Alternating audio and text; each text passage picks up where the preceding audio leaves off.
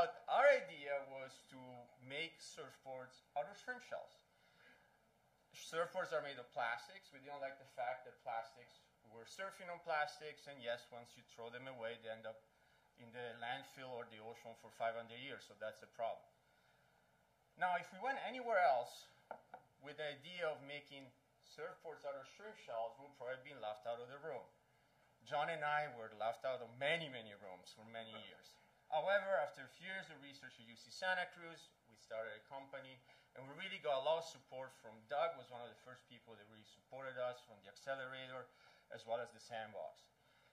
Now, not everything was flower and roses, actually. Like, I think the first few years of Cruz Foam really reminded me of the 49ers game last weekend, the first half. But, we survived. And I think, like, really, sort of like the 49ers, we survived because especially John was just relentless. He would not stop. Then we got a little bit tired of being left out of rooms. You're like, well, surfboards are a big problem to us, but they're really a big problem. And so we pivoted, listening to much advice from many people, into packaging. And so now what Cruz Foam is trying to do is trying to replace all of the single-use packaging in the world with our biomaterial that is biodegradable.